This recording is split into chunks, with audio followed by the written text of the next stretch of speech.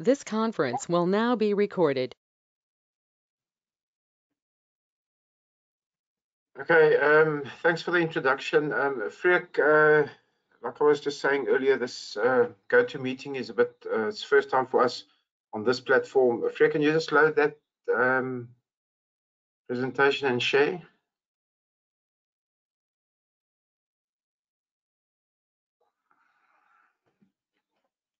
I don't know.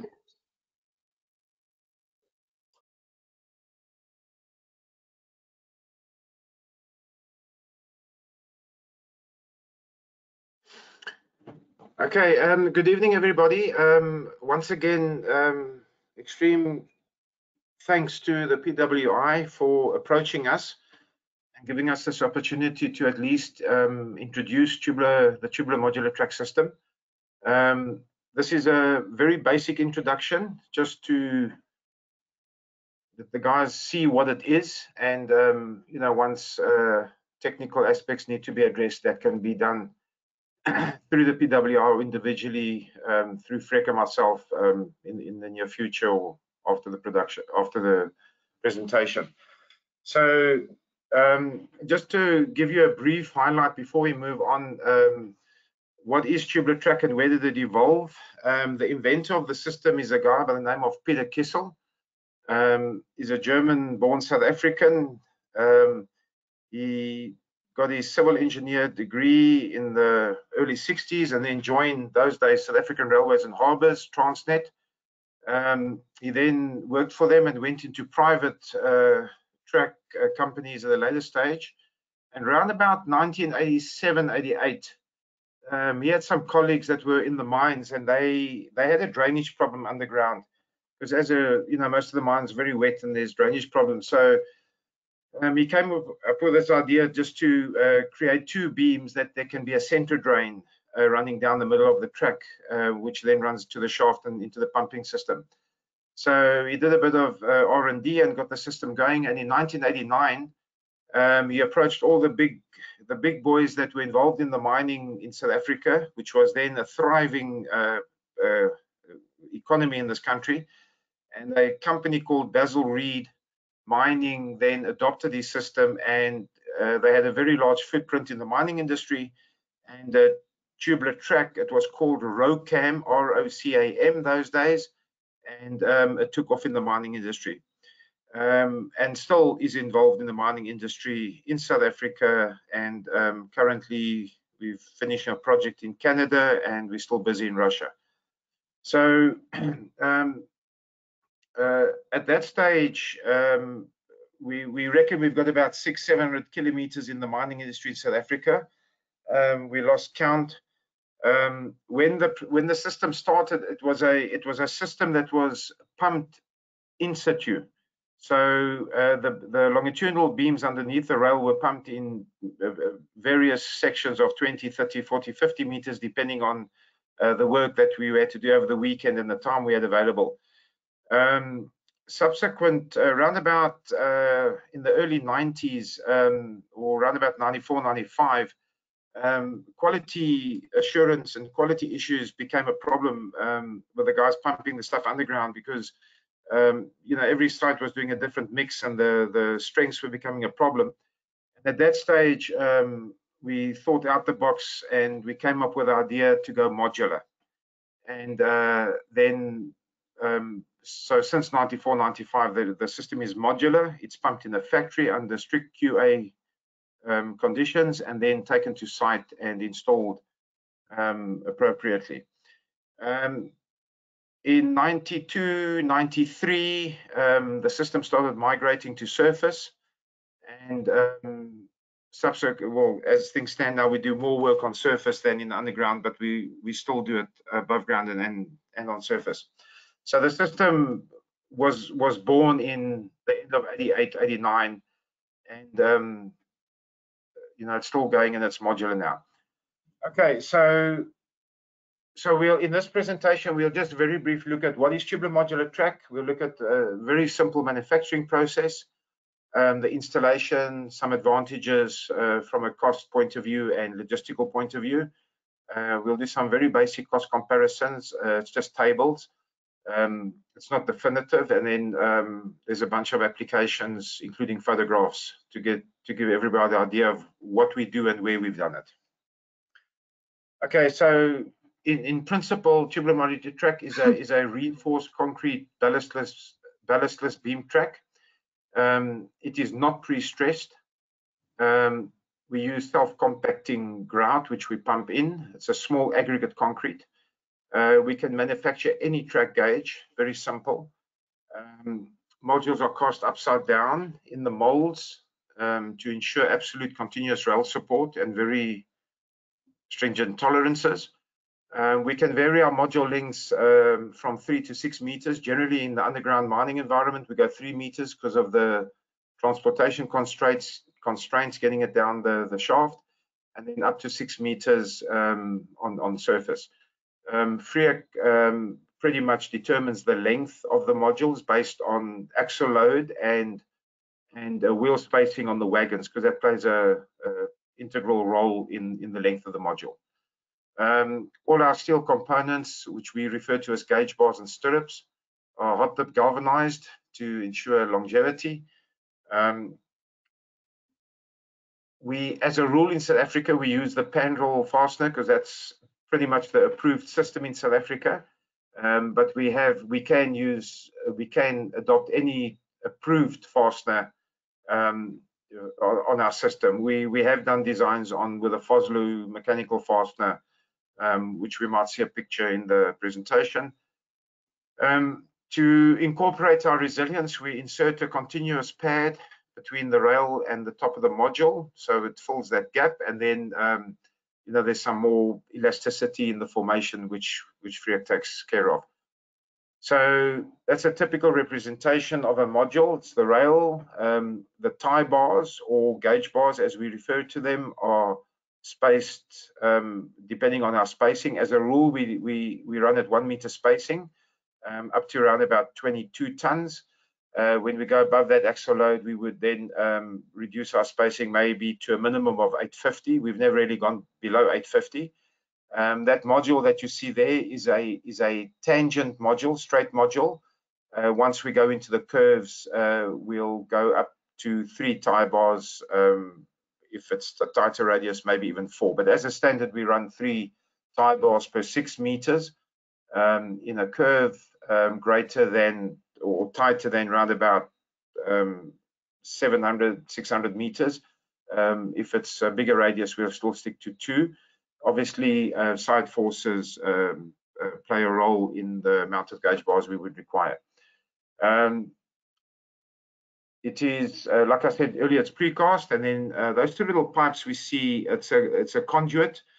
We can always also run a conduit right through the beams, which we can then join at 6 meter intervals or whatever the length of the module is, and we can run signaling fiber optic power cables, and that helps save cost in trenching or putting up poles to run aerial cables.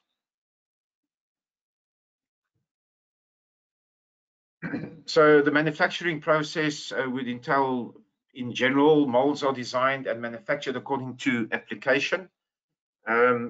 All the molds that we'll see a picture of it later, we can adjust. We use the same mold for tangent and curved modules by offsetting the components along the center line. Molds will be set up in a manufacturing facility on a level floor, affixed to the floor. We got a QA, we got quite a tight QA process. Every week we would check all the molds, survey them, make sure they're level and within the tolerance before casting is taken place. Each mold is charged with gauge bars, stirrups, geotextile bag, reinforcing. We then pump a small aggregate self-compacting concrete into the molds. We do not vibrate. Molds are generally left in under normal sort of temperatures, ranging sort of from 18 to 23, 24 degrees. We would leave the modules in the molds for about 18 hours. We pump on a 24-hour cycle. So if we got 20 molds, we pump 20 modules a day.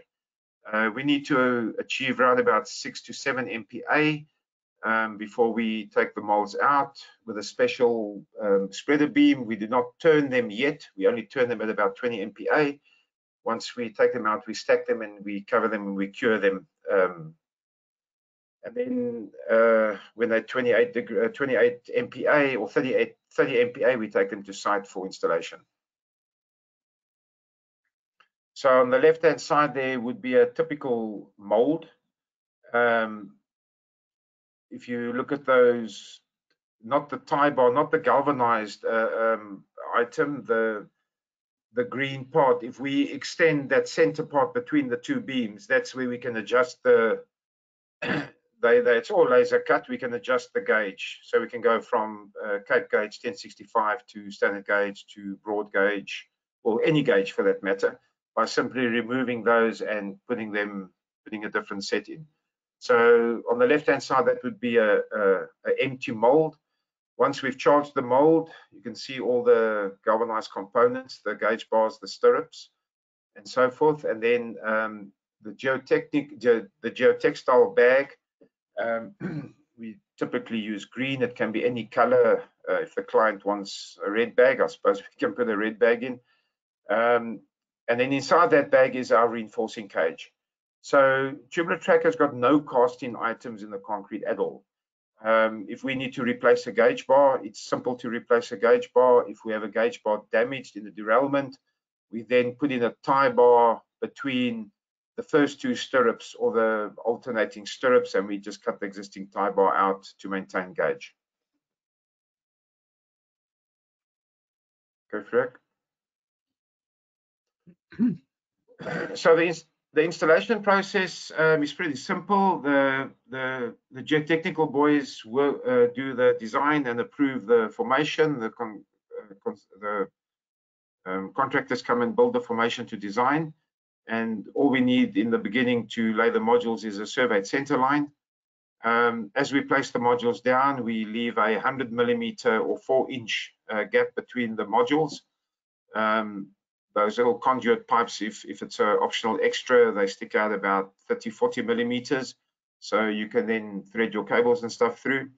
We then place the continuous pad on the beams. As we lay the modules down on the center line, we within 5 to 10% accuracy of the horizontal alignment. So once we put the pad on, it's not difficult to put on. Once we clip the rail on, it brings it in very close to horizontal alignment. We then stick in the fasteners and the insulators, fix the rail onto the modules. We then lift the modules with rail jacks or a HDR machine or any other type of mechanical lifter, but it's very simple to do it by hand with dedicated spreader bars. We lift it on an average of 80 millimeter above the top of formation. We then do the final alignment, horizontal and vertical. We install shutters on the inside and outside of the beams, and we introduce a leveling grout concrete underneath, between the bottom of the module and the top of the formation. And then we remove the shutters the next day, and the track is pretty much complete. Welding is not difficult on Tubular Track. It can be exothermic or flash butt.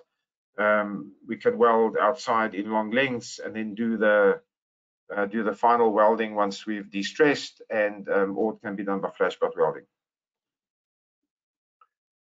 So the top left-hand picture, just this is a typical installation in the desert in Namibia. We bring the modules to site and place them along the center line. We then put the pad on. We install the rails, fasten the rails, and then do the final alignment, vertical, horizontal, hold it in place with wooden wedges, or there's some other means we can do depending on the installation. And then once that's finished, we can de-stress and do the final welding.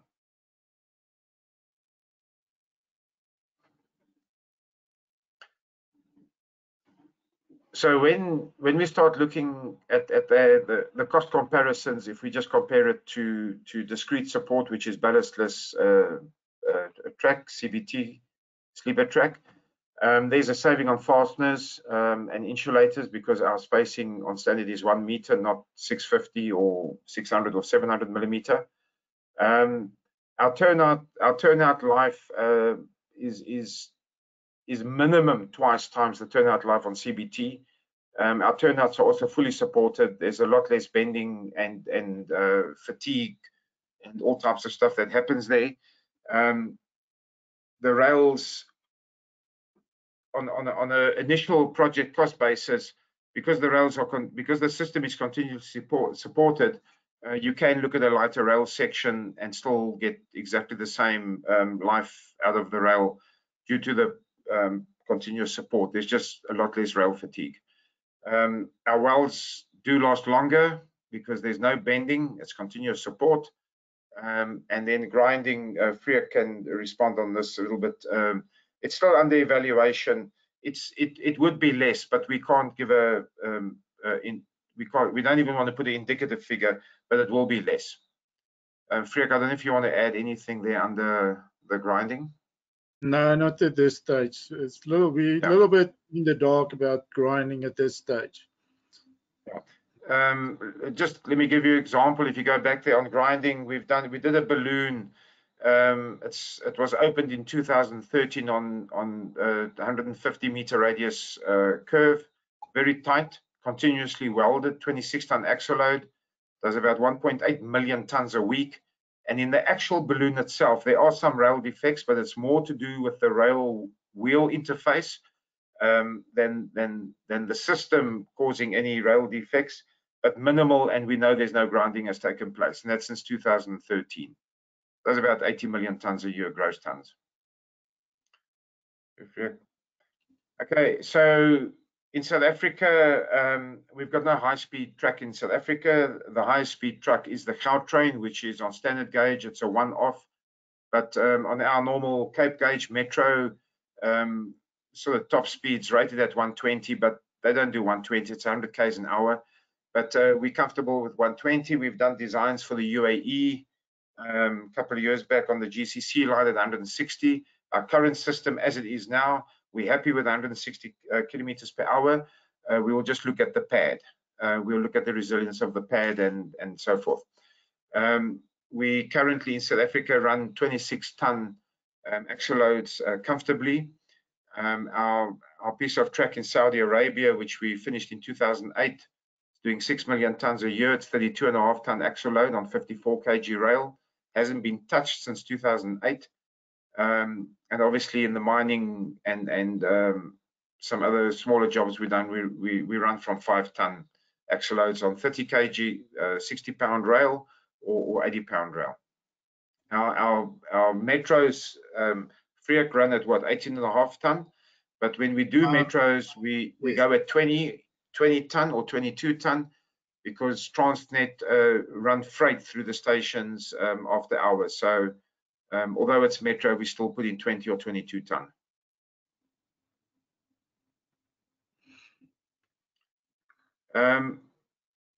Not that this, I don't think you got any deserts in Scotland, but it's just nice to show this. When we did the piece of track in ballastless track is good for desert environment. That piece of track we built in Saudi, that was after 5 years. I used to go visit every year just to have a look at it. I don't go there anymore, I don't need to. We get no ingress of sand between the rail and the top of the beam where the pad is. There is no ingress of sand. The pad is still performing extremely well. And that picture on the right-hand side is the new north-south railway line they built in Saudi Arabia, which forms part of the GCC, but that's where the sulfate has been, the phosphate has been exported, and this line hadn't been opened yet. When it was, large sections of this line when it was opened was already under speed restriction. Another major advantage of tubular modular track is the width of the formation. Even on standard gauge, we can come down to a formation width of 3.5 minimum. As a rule, we will design on 4 meters wide. it's very difficult to cut at 3.5, but on the design we only need 3.5. So when you do your numbers, you can work on 4 meters wide. The layer works, we pretty much follow the guidelines of the country we're going to work in. We're happy with that. Freek will just run through it and see that he's happy from a geotechnical point of view. But in South Africa, we follow the S410 specification, which is the Transnet specification. We've got no problem with it. When we do make adjustments, it's always a saving. Freek might put in 2 layers of 150 as opposed to whatever they call. But the layer works, we can assume for costing purposes will be pretty much what you got, but the width is where the big saving comes. On at grade, at flat, there will be savings of up to between 35 and 40%. In cuttings, there's still also big savings, especially on new projects. Once we start going on fill, obviously the savings come down because there is less saving on fill.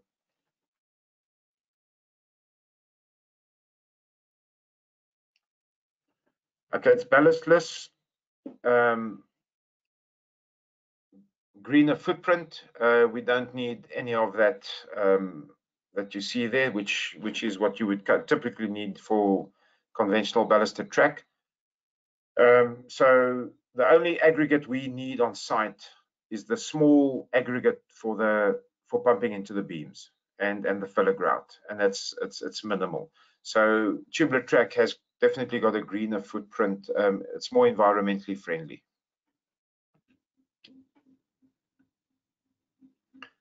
Okay, so as we all know, slab track, some European systems, anyway, in the context of South Africa with our rand dollar exchange or rand pound sterling exchange is phenomenal. We're running at about 20. So slab track is very expensive. It's in that range of, if we take a benchmark at 1, it's 2, 3, 4 times more expensive than conventional track. From investment point of view, capital project cost. Tubular track compares favorably to conventional track with capital project cost. The bigger the volume goes. If we're going to do a 1 kilometer job, we might be a bit more expensive than conventional track. If we do one platform of 300 meters, we might be a bit more expensive. But once we start climbing that ladder to 10, 11, 12, 13 kilometers and up, we start breaking the conventional track in the context of South Africa and Africa for that matter, and even the Middle East, and Russia and Canada, where we've done our sums. From a maintenance point of view, we all know conventional track does cost what it costs, and slab track and T-track, due to being ballast, is reduced maintenance up to half. In South Africa, we've got a number. We're comfortable that we're 80% cheaper on this is on the superstructure. I'm not talking formation and drainage, that maintenance. I'm talking on the superstructure. We're up to 80% cheaper in maintenance costs.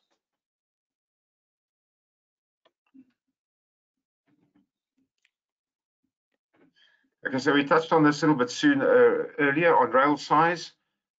We can look at a smaller rail for the same application when compared to conventional track. Fastener spacings can have a saving because we run at 4 fasteners per meter as opposed to 1.33 or 1.4, 1.5, more fasteners per meter on CBT. Track geometry, on site, we don't need a fleet of engineers to install tubular track. 50% of the geometry, if not more, already comes in the module itself. The shoulders are spaced, and you do a bit of bending on the rail in a curve, and once you clip it on, you get your horizontal alignment pretty accurate. So we got less effort on site to pick up geometry. In South Africa, we use no on-track machines for installation.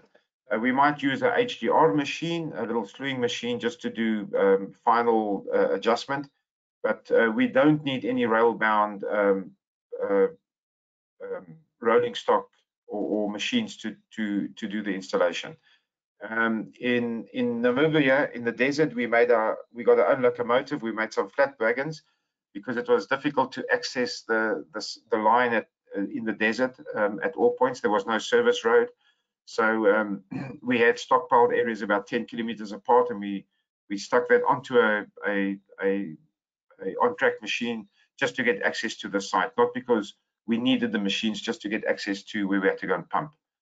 The volume of the superstructure, the mass per meter of tubular track versus the mass per meter of conventional track is very reduced. So there will be a huge saving in logistics on project costing, and obviously in the layer works there's a lot less layer works to do because we run on 3.5 to 4 meter wide formation, as opposed to in South Africa our Cape gauge minimum width is Freek 5.5 meters, I think.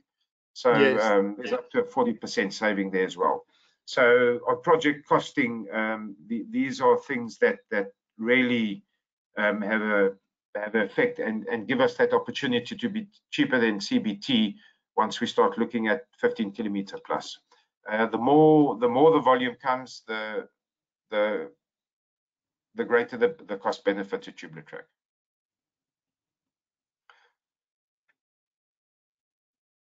And okay, the last point there, geometry loss. We don't. The only time we can have geometry loss is if there's formation settlement or bad sections of formation.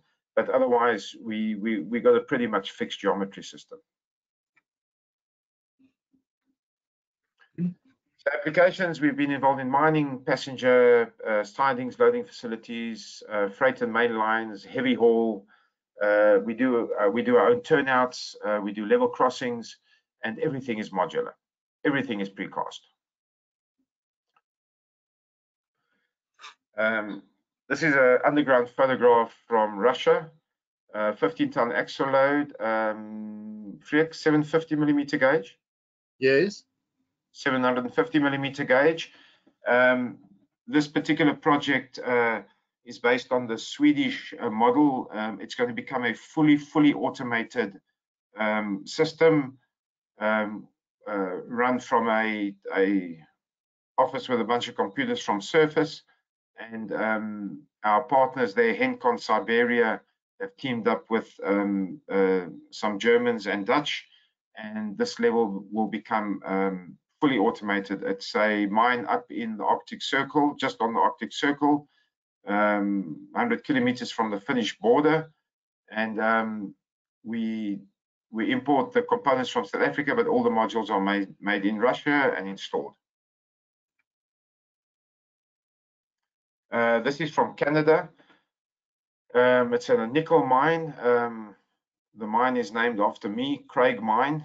Glencore is the client, and one of the reasons they went for tubular track, one of the many reasons, is that it's also a trackless mine. So while they were mining, they had trackless vehicles running up and down, and it's tubular track is very comfortable with pneumatic wheeled machines running over the track. So there's a typical turnout that we did. We can do any turnout really. We just need the footprint of the turnout that the client will be using, and then we will do the design for the molds, and Freek pretty much takes over that part of it. And but we've done various types of turnouts. We can do any turnout really. This is a typical platform in South Africa. This is in Durban. This was built. This is KwaMashu Station. We did it prior to the World Cup, Soccer World Cup in 2010. So it's been going for 12, 13 years. There's just been zero maintenance there. This is in Pretoria, also done prior to the World Cup 2010.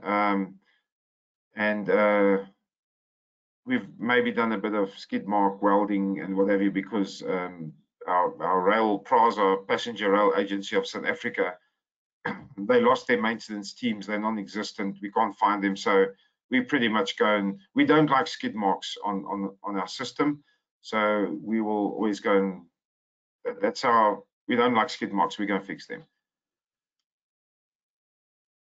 This is the open line 20 ton in Namibia. The total line was built over 2 phases, starting in 2005, 2006, and it's 75 kilometers long. This track you're seeing now has still got the 1945 30 kilogram croup rail on, continuously welded. First time 30 kg rail has been continuously welded for this section 25 Ks. A lot of people thought it's not going to stand the test of time. I think there's been one rail break. There's 90,000 tons of manganese going over from the Northern Cape in South Africa to Luderitz Harbour, and it's 30 kg continuously welded, no problems. This is the 32.5 ton axle load installation in Saudi Arabia, running about 6 million gross tons a year. Finished this job the day before Ramadan started in 2008, and we haven't touched the track since then. So a typical loading facility. This is, I think, magnetite up at Paraboa. So we can put in a center drain. The spillage is you can pick up all the spillage. You don't waste spillage. So this is typical 20 ton axle load concept. This is a coal loading facility at out in the Mpumalanga province of South Africa, where most of the coal collieries are. It's a twin line center drain for the wet coal, the moisture seeping out of the wet coal, and for rain runs downhill into evaporation dam for environmental purposes. This installation has also been in 12-13 years maintenance free. This is a wash bay out at Richards Bay, just where they wash the wagons before they go back into the harbour to load product. So it's easy to cast concrete around it to catch all the dirty water after washing, and then into a sump and pump it out to be filtered and used for whatever. Okay, this is our flagship. In my and Freek's opinion, I'm sure he agrees with me. This is the Ermelo depot. All the coal that gets exported from South Africa, between 70 and 80 million tons a year, gets collected at the countrywide in that province, gets brought to the Ermelo in 100 wagon units. It then gets staged in D yard, there where Freek is now showing. It then gets pulled out in 200 wagon, consists of 80 tons per wagon, gives us 16,000 tons per train, and then is brought around the loop into the next yard and then goes off to Richards Bay. Now this yard has got three balloons. The first 2 balloons come back Freek the 70s, 80s. It's on conventional track at 220 meter radius balloon. So the maintenance issues and the breakages and whatever were just hectic for Transnet. So in 2011, 2012, they decided to build a 3rd balloon so that they can always use two balloons, and 1 balloon will always be out for maintenance. And they decided to build the 3rd balloon on tubular track. So this balloon on tubular track on a good week can do up to 1.8 million tons of traffic, and it pretty much all goes over tubular track.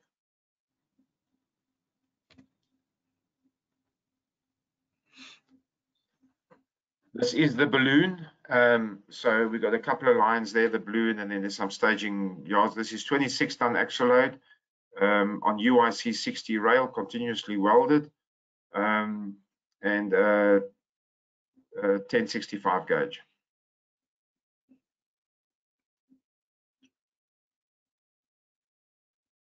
That's the actual balloon, 220 meter radius, continuously welded. I've been doing tubular track for close to 30 years now, and I've never ever seen a kick out. Whether it's and this is in Ermelo. It's very cold at night, very hot during the day. It's a very strange town. There's got 4 seasons in the day sometime. We've never had a kick out on tubular track.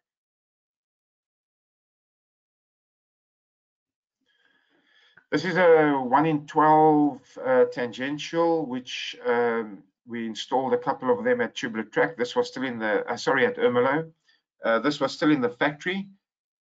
Just an aerial shot. Once we assembled the whole turnout, checked all the gauge and everything for QA before we dismantle it and put it on the back of a standard tri-axle truck, and it can be transported by road. Freek, just show where we can bolt the one leg off for it to fit on a standard road vehicle. If you look at the right hand side at the end of set, you can see that's a bolt-on leg. So it's fully modular and can fit on a standard road vehicle or a rail wagon if it needs to be taken to site, depending on the logistics. So that's pretty much the same turnout installed at Ermelo.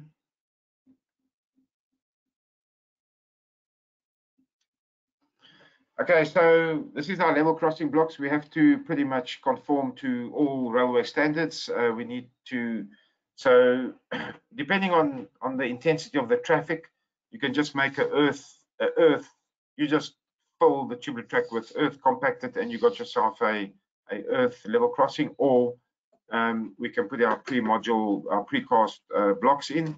We got a type A block, a type B block, because some of the blocks have to fit over the tie bar. Underneath the block, we've got lintels. I don't know what the terminology is that you will use. We call them lintels, so it's just a supporting block, and there will be filler grout or concrete underneath the lintel. There's a gap between the lintels, so we can still incorporate our center drainage. The blocks are easily to remove to expose the rail for any maintenance or rail break or whatever you need to do. Simple. Once you've got your tubular track, you just place the blocks, place the lintels in. We got a machine that aligns it, put the concrete in, and place the blocks on top. Can I just mention here that we don't use the rail structure here in any way to support the level crossing blocks. So if the rail is slacking, then the level crossing will still be good. Yeah. In actual fact, it doesn't. Yeah, the level crossing doesn't touch the track anyway. The superstructure. Okay, so that's a level crossing at Ermelo. It was one of the construction photographs, and on the right-hand side is a level crossing at Bank Colliery. It's been in, I don't know, 15 years and still going strong. It's solid.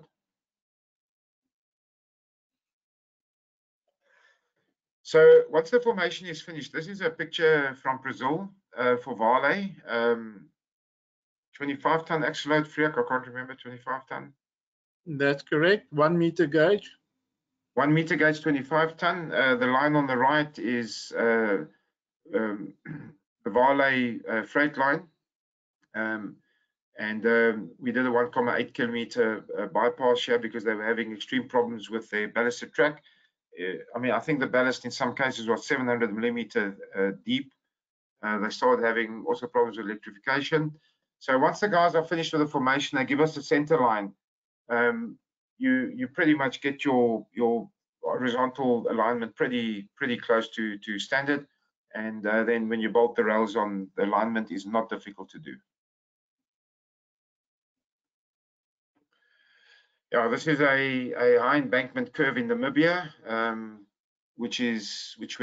this section of the line opened in 2014 when we finished phase 2. However, they were using this line to bring in the ballast because between the tubular track, the 2 phases, there's about 50 kilometers of conventional track where there's no sand and other ballast contamination problems. The reason they did the first 25 Ks on tubular track, the gradients were 1 in 50 and the radiuses were, that's a 200-meter radius curve. And then there's a straight section, and as soon as you get to Luderitz, which is the desert section, and there's moving dunes, they put in a ballastless system again. Yeah, so guys, thank you. That's pretty much the basic introduction. Well, thanks very much, Freek and Craig. That was excellent. It looks a really interesting system, and the photographs of the different installations worldwide was really impressive. Couldn't believe two key things that I picked up on. You kept saying maintenance free, which must be a total joy, and also never having had a misalignment. So that was kind of blew me away, those two things. We've got some questions on the chat. I'll just run through with you if you're okay for that. Greg, can I just correct myself there? Sure. Yeah, maintenance free. It's significantly reduced maintenance. The maintenance is marginal. If the train, if the general rolling stock, look, we've always said there's two things that cause derailment: bad geometry and bad rolling stock. So if your rolling stock is good and there's just the basic maintenance, the actual physical maintenance is significantly reduced. Yeah. Okay. Yep.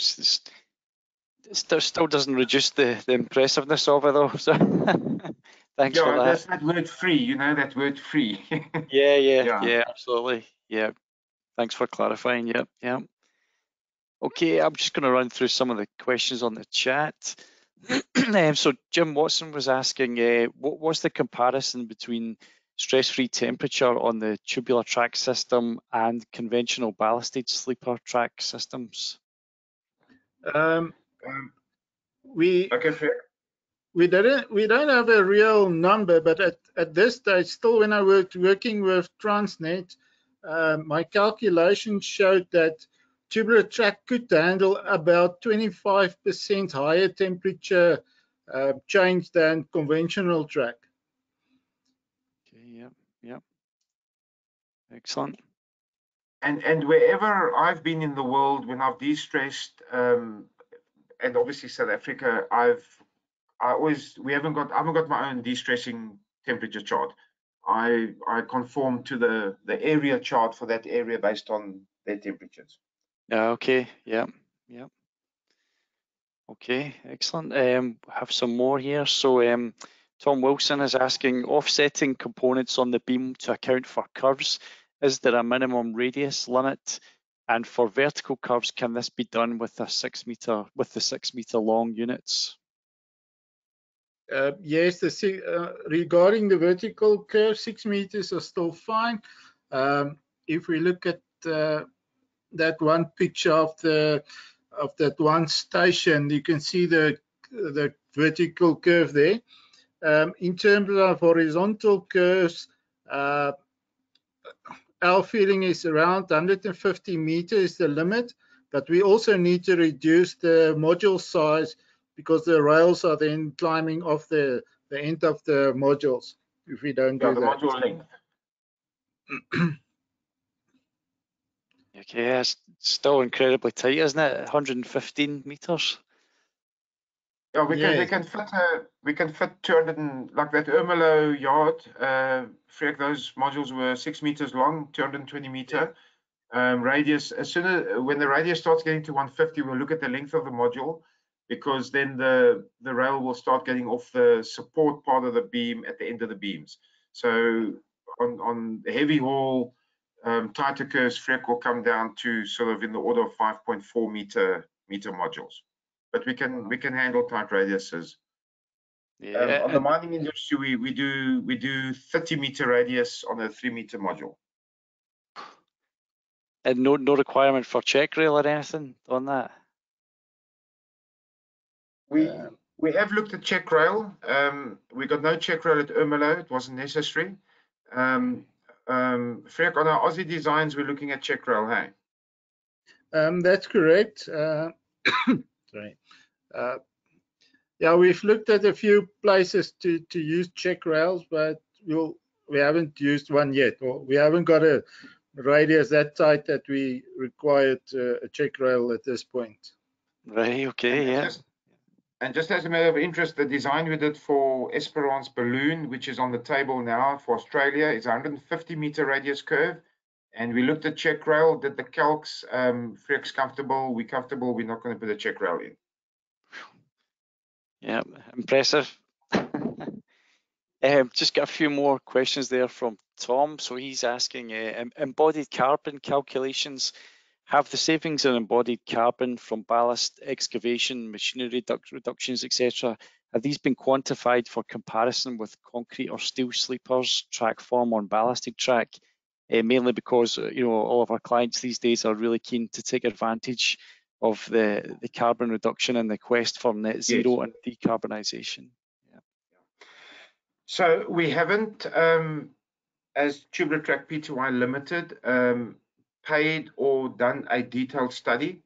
We've got a colleague in our group, Tubular Track Global, who actually took a British a carbon footprint that was done for conventional ballasted track in the UK, and he used that as a guideline. And we worked on, we did a tabletop which we can send to you, but it is greener because we will share that with you. But we haven't done a formal one yet. Okay. But we need to do it. In actual fact, our colleagues in Australia, we're looking to get into a project in Western Australia where we will get funded. We will pay half through Tubular Track Australia, and the government will pay half, Western Australian government, to the tune of 80,000 Australian dollars, and we must pay the other half because we need to do that for Australia as well. It's a hot topic there. Yeah, and worldwide. absolutely. Yeah. Okay, and on the Russian tunnel picture that you had the 750mm gauge, Tom's asking why was the reason for the concrete infill between the tubes on that one? That's what the mine wanted. So it's actually not a concrete infill. When we cast the filler grout underneath the beam, underneath the modules, we put an outside shutter and an outside shutter, and we cast it right through. So you've got a center drain as well. So any spillage from the wagons, you can go and sweep the spillage up and go and throw that, and you can recoup it because it is money.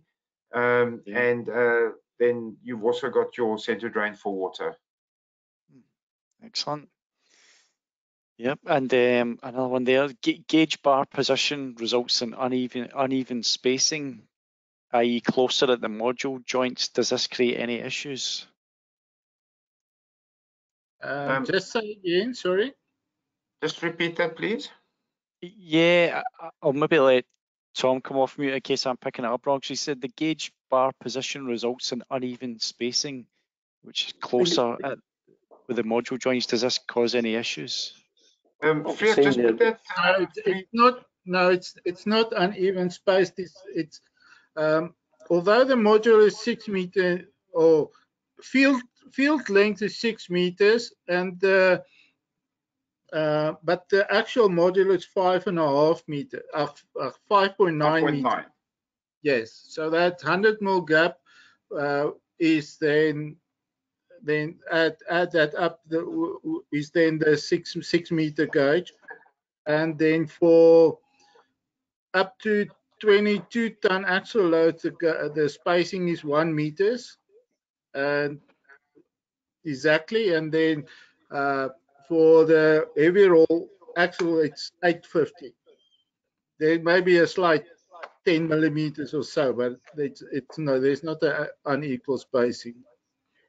It just looked like the spacing between the gauge bar per unit gave you an unequal spacing where the units joined together in one of the pictures. No, it doesn't do that. Freek, can you put that 3D module on that third slide?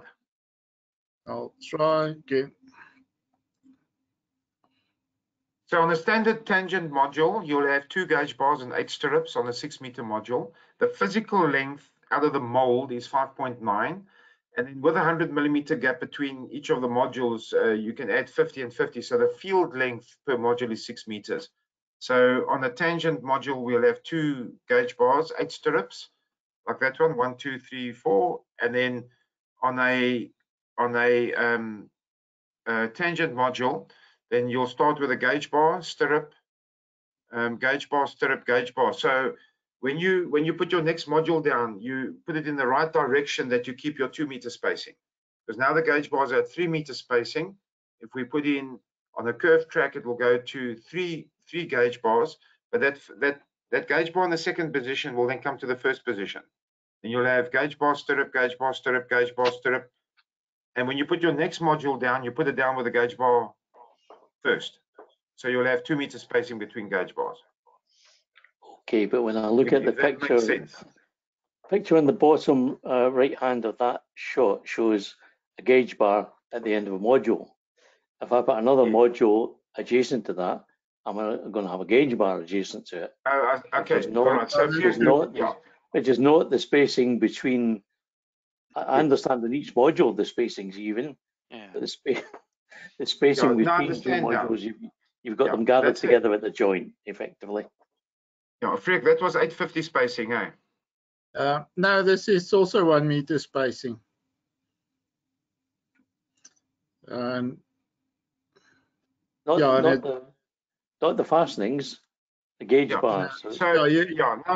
I understand. Yes. Yeah. So in that application, you would have gauge bar, the spacing, gauge bar. Then you would have 2 gauge bars. On this design, you'll have 2 gauge bars. But you know, when you put the modules down, you'll have a meter spacing between the 2 gauge bars. 1, 2, 3, 4, 5. Yeah, 6. And also that this was a special test module with the modular fastening system as well. So this was a test module we did that went to the German. This one is the France in 2017. Yeah. Because obviously your tie bars, your gauge bars are providing a rigidity that allows you to transport the module.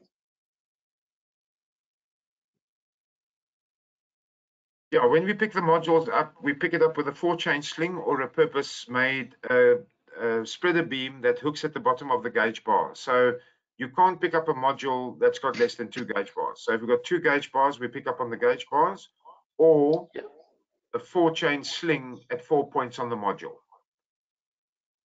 Yeah, that's fine. You've answered the question. Thank you. Magic.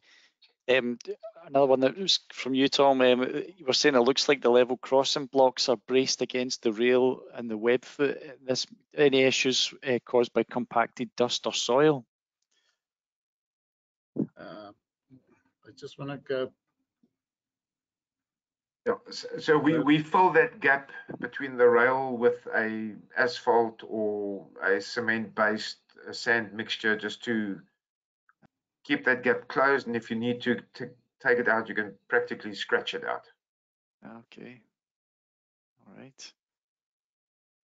Okay. Another one here. Apologies if I've pronounced this wrong. It's DeWitt Kruger is asking, considering with the absence of ballast, there is also a loss of this resilience layer. What is the typical vertical track stiffness static that can be achieved with the standard pad design?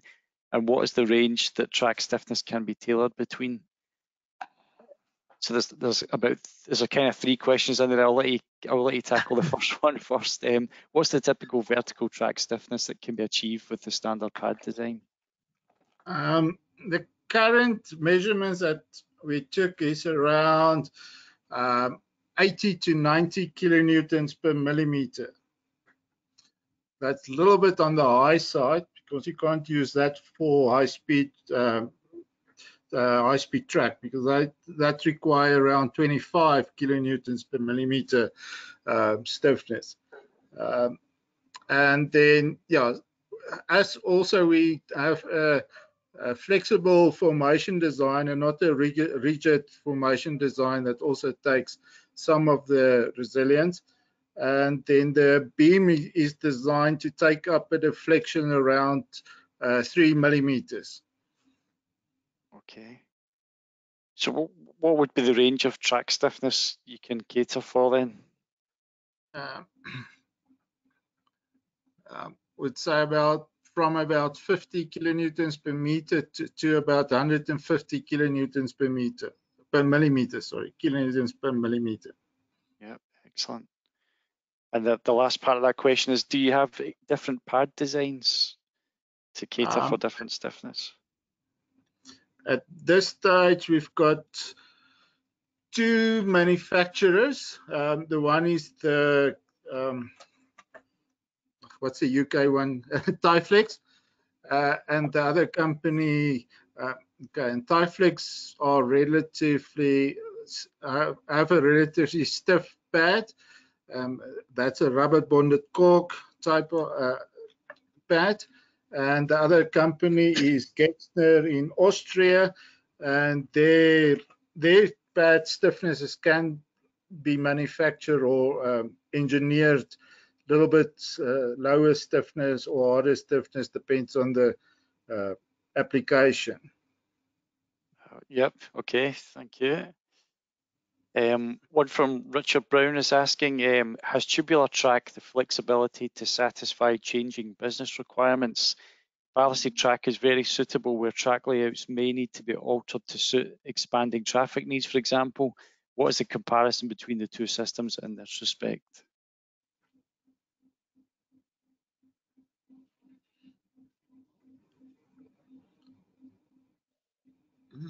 Craig, are you going to take this one? Sorry, just please just repeat the question. Yeah, so it's all about, does Tubular track have flexibility to satisfy changing business requirements? For example, ballasted track is suitable where track layouts may need to be altered to suit expanding traffic needs. So how does Tubular track compare in terms of flexibility with ballasted track? For changing the layouts, for example. I'm not it's Friday evening. It's a very difficult one to answer, because we're actually a little bit of in terms of the flexibility, more rigid type of system. So yeah, there's a few positions that we can't use it, and I think something like scissor crossings and things like that, where there's a very complicated network of rails coming together and frocks and switches. That's a little bit difficult to design for such a type of layout. Sure. Yeah. If that's sort of what the question Can I come is. in there, please? Can I come in there, please? Sure, Richard. Yeah, absolutely. The point I'm trying to get at is that ballasted track systems really have a great advantage over many other track systems in this particular respect, which is often ignored by engineers, if I may say so. Engineers look at things from a purely engineering perspective. If you're a business manager, you're thinking about, well, okay, for the next 3 years, having this track with this turnout here and so forth is what we want, but the traffic needs may change in 3 years' time. And I'm not sure from what I've heard that tubular track is suitable for those sort of situations, which is very prevalent in Britain. You know, we've changed, if I think over my career, the number of times the track layouts have changed, double tracks gone to singles gone to double, new crossovers, new junctions, all sorts of things. And this is really fundamental because it's about what does the business requirements need. And I accept that in certain situations, tubular track can have really, really good contribution to the business, but I'm not sure it would in sort of situation we are in Britain. But it'd be interesting to know what you think. Okay. Yeah, right. I understand the question a bit more. Okay, so what Freek was alluding to earlier is if you have sort of a bunch of things coming together, you can still, if I understand the question properly, you can still leave some stuff on ballast because we've got we've got good design transitions where we can go from tubular to ballast, and in all cases, tubular track can be taken out, stockpiled, and reused, used somewhere else. If a track layout had to change, you can take straight modules out and replace them with curved modules. So, but I agree with you from a ballast point of view. It is more flexible in that regard. Okay, that's great. Thank you very much. That answer. Okay, thanks. Next is just a comment from Tom that I would agree with. He's just saying that this track form would be a fantastic solution for track lowering in conjunction with new electrification schemes, and he's saying it needs to be presented as an innovative solution to interested parties like Transport Scotland. I would agree with that. I think it would be of great interest. Yeah. Jim's asking, have you any evidence on the increased life of cast crossings through continuous support? At this stage, we haven't done, except for rail-bound manganese crossings that we estimated on the coal line. The life is about 2 to 3 times more than conventional ballasted tracks. So it's on the same position. Okay. That's actually our only case study in South Africa. Sure. Yep. We've got one last question on the chat, and then I think we can go to open up the mics. Sorry, 2 more. Sorry. So Tom's asking, does the continuous strip pad have a lip on both sides of the rail foot to prevent lateral migration? No. No, it doesn't. Okay. The rail pad width is determined. It will not walk out. We've never had rail pad walk out as a rule. The width will basically butt up to practically. Freek, does the bottom of the insulator go past? Does it go past the rail foot? Yeah, it goes. Does it? No, it doesn't. But with the HDPE pad on the mine it does, but on surface it doesn't. But we haven't got a lip, and the pad does not walk out. The friction is just too much for it to walk out. Yeah. Okay. Another one from DeWitt Kruger again. If used as an alternative for more conventional slab track applications, where base plate rail fastenings are normally used to, amongst other things, achieve vertical rail adjustment, how would this be achieved with tubular track? This is a difficult one. One thing you can do is you can regrout the system again to get the lift, or if your lift is not that much, you can lift and place a small grout layer again between the current grout and the formation, or between the beam and the grout layer to achieve the realignment, basically. Yeah. Okay. Yeah. So in Brazil we had an incident like that. We had a bit of settlement, and all we did was we then jacked the top of the rail very simply. I'll send you guys photographs if you request. You just lift it with bottle jacks, and like Freek was saying, we had a 5-6 millimeter gap, and we pumped cementitious grout. You can also pump epoxy grout in there if it's not a big distance, but you can realign. Great. Okay, that was all the questions in the chat. I'm just going to hit unmute to everyone, so feel free if anyone wants to ask any further questions, you just unmute yourself. It should work, and you can ask away. We'll give a few more minutes for any further questions. You know me, Greg, always questioning. Great, yeah. And I just hit the button as you said, you're going to close it. So it was about never real product acceptance to my mind.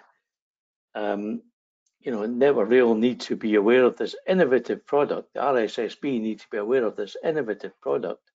I've been a big fan of it for many years, and I spoke to Peter Kussel. I was in correspondence with Peter many years ago when I wanted to use it the very first time in Australia on a particular project I was working on at the time.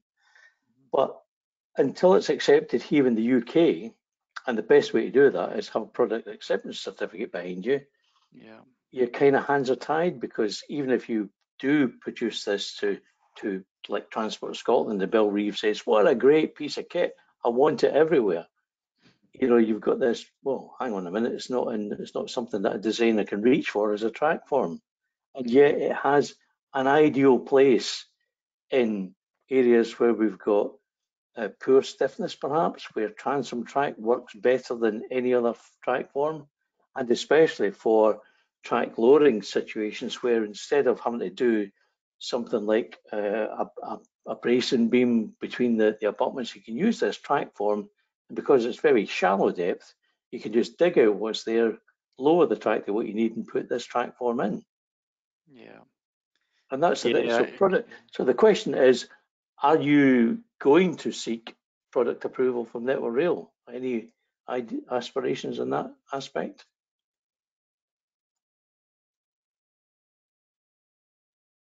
Not at this stage. I don't. And is that because there are markets elsewhere that are keeping you busy, or is No. it? I mean, it's such an innovative thing. There's money available in this country for innovative products, and if this isn't an innovative product, I don't know what is. Yeah. So we see composite plastic sleepers being installed by Network Rail to a great big fanfare. I would like to see more steel sleepers, obviously, because that's my name, Tommy Steele, and to get to that situation where you've got another alternative track form that in the right situation, I know we don't have deserts here, but we do have particular conditions, not least of which is heavy rain periods, where the track form itself would be eventually become the drain. And that there's so much going for this product. I just think it really needs pushed in this country. No, I think we'll need help in approval or to the Network Rail. What is the process to get that going? To get Tubular track approved that time in South Africa, which we started in 93, 90, well, even before that, Freek, 92, you were still at the track test center. Tubular track went through intensive laboratory testing and in-field testing to get Spoornet approval to have it put into our network. So we've been down that road, but what would be the how would you start? Is there a process you oh yes, there's a Network Rail process for it, and that kind of thing you're talking about is all good background information. So has it been installed anywhere else in the world? Yes, tick that box. Yeah. Is it good for heavy haul? Yes, tick that box. Can I use it when I need a low design height track form? Yes, tick that box. All of that stuff, and then you'll go through the usual, does it conform to EN standards in terms of the pull-out tests or the fastenings and all the other stuff that goes along with it. But it's a road that you have to travel, I think, if you want to get it involved in the UK rail industry. And I think there was at least 4 markets in the UK rail industry, not all of which are Network Rail. Yeah, there are other infrastructure operators that would welcome this, and I'm thinking, well, Glasgow Underground. Here in Glasgow, we've got an underground railway system. Do they have issues? Yes, they do. Would this system benefit them? Yes, it would.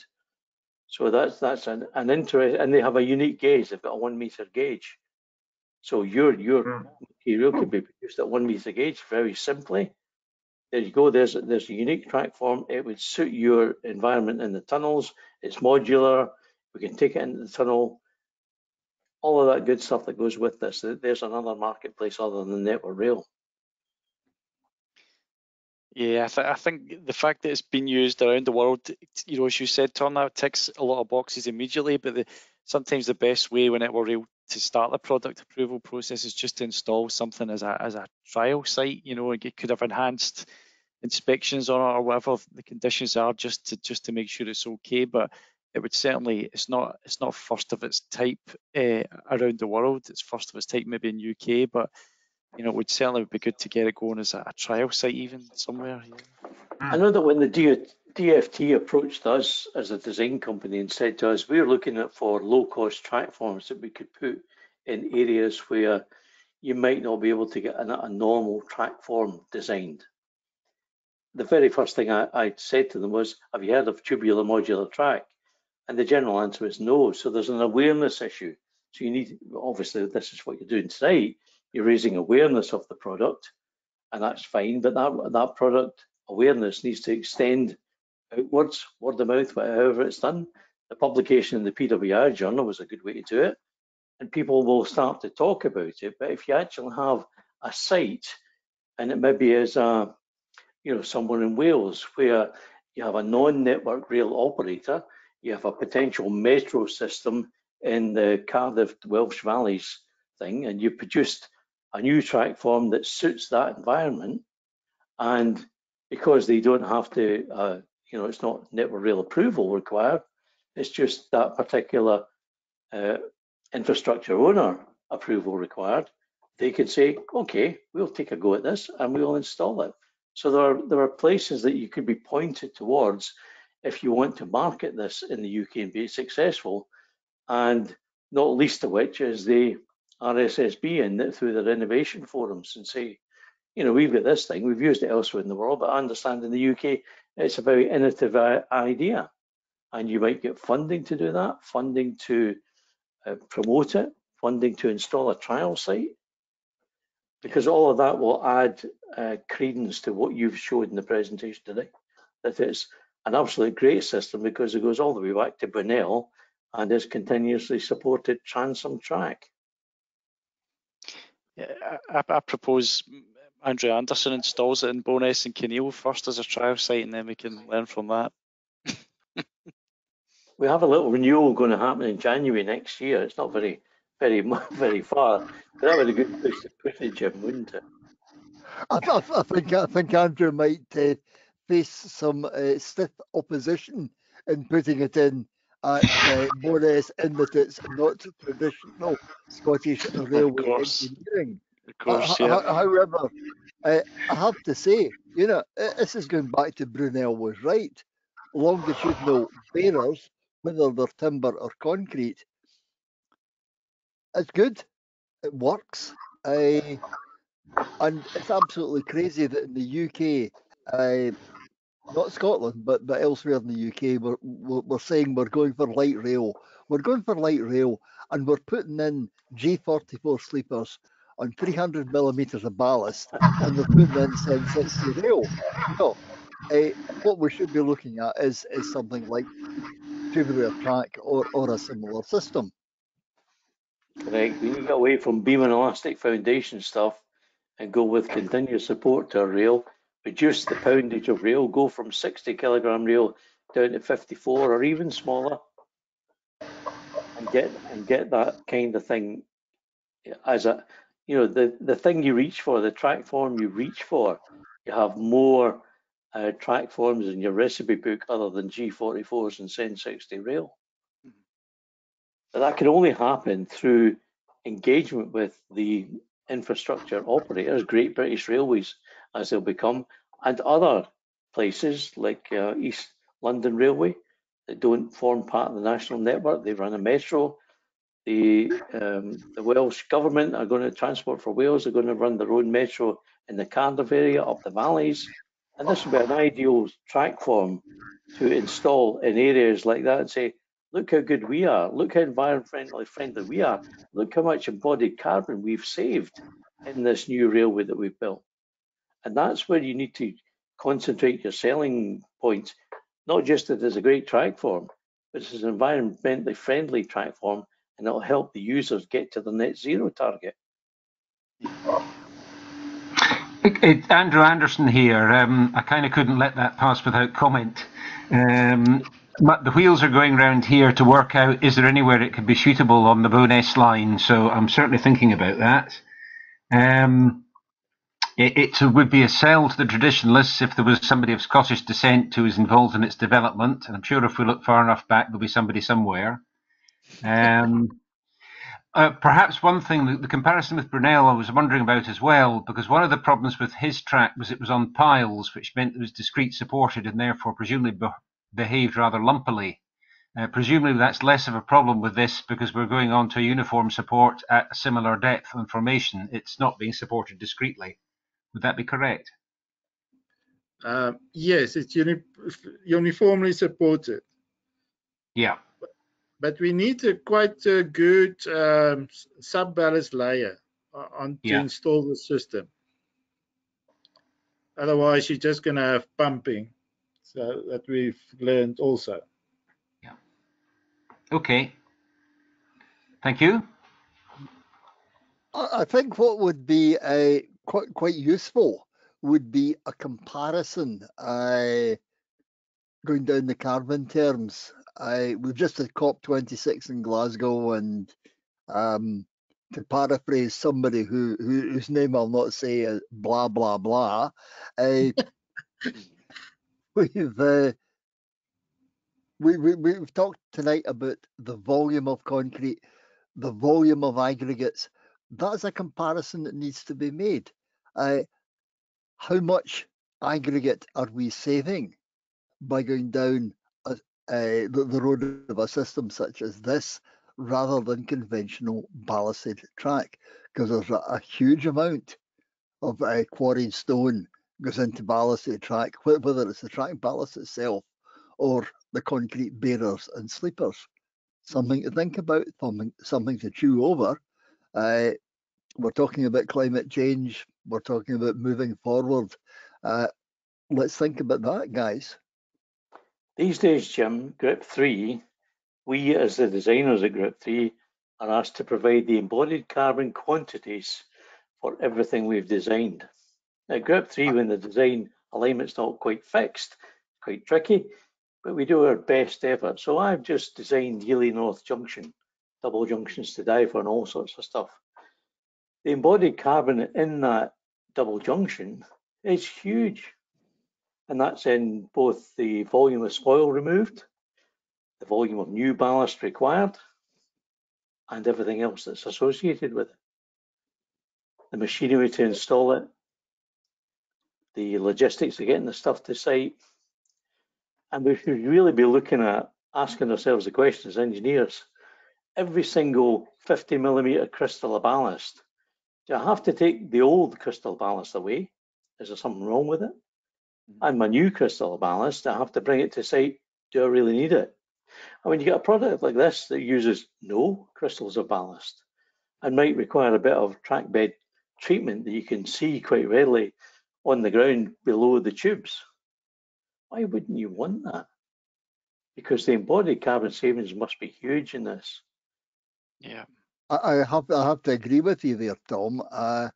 Where the whole thing falls down is if you look at the RSSB carbon calculator, is that they don't differentiate, for example, between a piece of steel that's produced in the UK in a plant that's reasonably environmentally friendly and something that's produced in, say, China and shipped halfway around the world. That the whole carbon calculation as it stands is a bit of a fallacy. And here we have a product that can be produced locally with a relatively small carbon footprint. But unfortunately, the tools that we have at our disposal just now, it's difficult to prove that. Yeah. I think you can guess, Craig and Freek, that we're quite positively supporting your product, because the audience here tonight has been, I guess, kind of blown away with some of the pictures. A picture speaks 1,000 words, and we look at it and you think, why wouldn't you? Why wouldn't you just want that? It prevents so many advantages. You know, I'll never need to put a tamper near it. Well, bring it on. Yeah, no, guys, it's really very interesting to listen to the discussion amongst yourselves. And just when we did our little comparisons, which we're going to open that chapter up again and start working on it, I'll get all of the Aussie guys. The impact is even greater on the carbon, on that embodied carbon quantities when you go to standard gauge, because when we move to standard gauge, the increase in the steel is just 1435 minus 1065. The beam size stays the same, everything stays the same. The increase is absolutely minimal. So it will have even a bigger carbon footprint saving on standard gauge, because even the formation width stays the same on Cape gauge and standard gauge, which is 3.5 or maximum 4 meters. I think listening to this discussion, we need to, if Tom or Jim, we need to get the ball rolling for Network Rail to get that approval, whatever it is, going. And if there's a private guy in the industry that is off the network that can put a test piece in, that's what happened in Saudi Arabia and the guys in UAE. We nearly got that phase 2 job, but there was some internal politics there. We were side of the big Australian company and a local UAE company, but they made a big mistake because they got sand mitigation problems. But it would be nice to try and get a private guy on a private line to put in a test track. Well, at least a sample track. That will take off quicker than going through the Network Rail formalities. First thing you have to do is just find out in the UK who are the operators that are non-Network Rail connected. And I'm thinking Nexus Rail, Transport for Wales, East London Railway, SPT, Glasgow Underground. There's lots of them, not least of which is the preservation societies like the Bowness and Kinneil, which is a preserved railway line. These are off the grid. In other words, they don't have to comply with Network Rail's product acceptance. If you have a Network Rail product acceptance, it's easier for them to install, part of their safety case. But all you have to say is, does it comply with GCRT 5021, the track system requirements in the UK? And if the answer to that is yes, it holds gauge, it doesn't develop twist, it does this, it does that, and complies with 5021, then you're 3/4 of the way there. Yeah. Your track form is then ready to be accepted by the infrastructure operator. And I fully agree with that comment made. Everything comes across the oceans in ships and everything. That doesn't never get taken into account. With Tubular track, all we bring is the geotextile bag. We can even make the components locally. We can appoint a engineer who works under license to us to manufacture the components. We'll do a comparison of making them here, putting them on a ship and taking them there. If we can make it cheaper there, we do it there. We bring in the molds, the geotextile bag. The pad comes from just around the corner of the UK, and everything else is local. And you need to talk to people in the UK that promote innovation, like the RSSB. And the RSSB have got innovation grants and funding available, or can make that available. And you say, this is what we've invented. It's been going around the world. It hasn't got to the UK shores yet, but we'd like to introduce it to the UK. Can you help us do that? And see what reaction you get. And I think the people will be biting your hands off. Well, can we do that through your team, the PWI, or can there be individuals on this talk that can guide us and in that direction that we can make contact with them? There are individuals on this discussion tonight that can make that happen, and people you know. So Mark Campadonic from WSP in Guildford is on the call tonight. I believe that Freek's worked with him in the past, and that could be an old friendship rekindled. And with Mark's help and with my help, we can put you in contact with the people that need to hear your story. Yeah, definitely, Tom. Yeah. I think we know what we're thinking of, but yeah, it'd be great to have that conversation after. We don't, WSP don't always design for Network Rail. We have clients that are non-Network Rail clients who would be interested. And I'm thinking of a particular track form I was asked to design, a weird situation, but to get rid of nuclear waste in this country, they wanted to dig a tunnel and evaporate rock under the sea, put in a track form, put in the containers of nuclear waste, and then allow the tunnel to collapse on itself. And they were looking for a track form that wasn't very deep, maybe didn't require ballast, and would fit in a tunnel situation. And I think what we've just seen tonight describes that ideally, and that would be of interest to even people in the nuclear industry who are not, their main job is not running trains. And that's a railway that would satisfy that need to bury nuclear waste in a tunnel 3 kilometres down, 3 kilometres out. Guys, I'm just conscious of the time. Maybe we should sort of bring the formal part of the meeting to a close, and then we could stay on. I could stop the recording. We could stay on for a further discussion, anyone that wants to. But I'm just keen to finish off this section. So I'm just wondering, is there any further questions from anyone?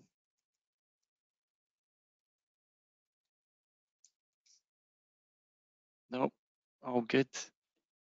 In that case, I think I'll just close out by asking if I can ask Jim to give the vote of thanks on behalf of the section.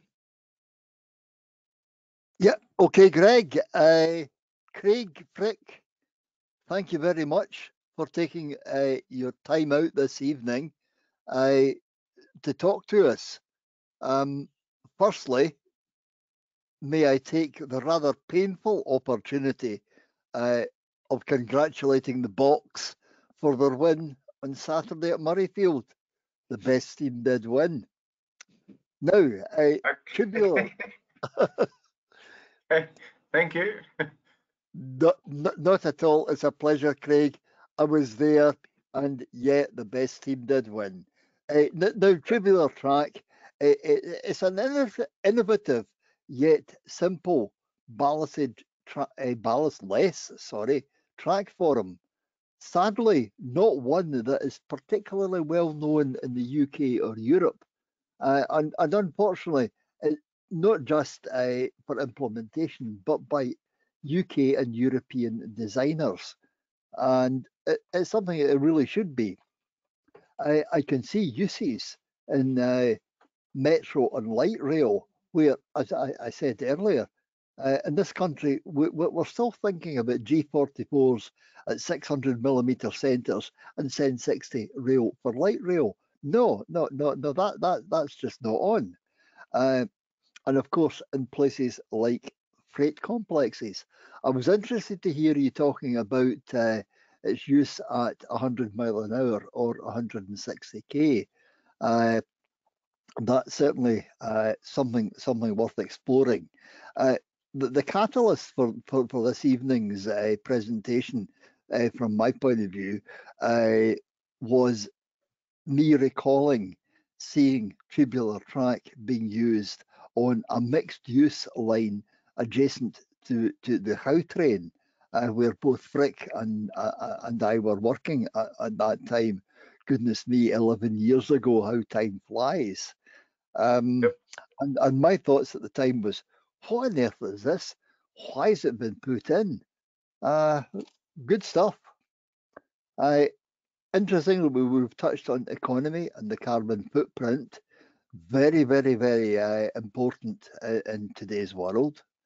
The use of construction plant was mentioned, and cost savings.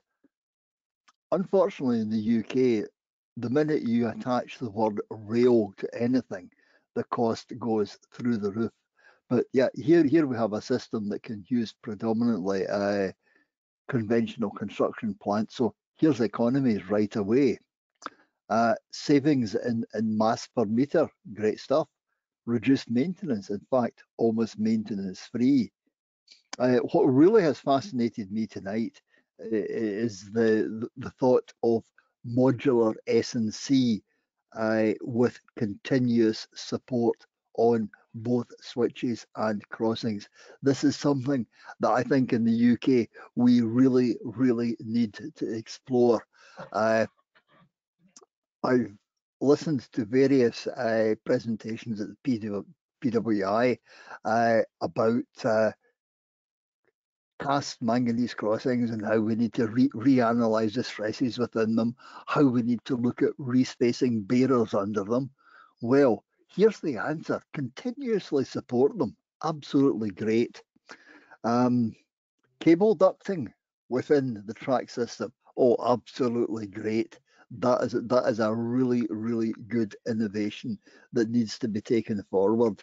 I suppose at the end of the day, what we're saying is Brunel was right with longitudinal timbers, longitudinal bearers, longitudinal concrete bearers, and a modular system. I know it's a bit difficult these days because we're all talking remotely, but I would ask my fellow members to join with me in thanking our presenters in the usual way. Thank you very much, guys. Well done. Well done. Thanks, Jim, for that. I'm just going to close out with just a reminder again to those that missed it. The next meeting for Glasgow will be the Wednesday, the 15th of December, and it's high output trackside drainage remediation. I'm just going to stop the recording there, but we're welcome to stay on as long as we like after that.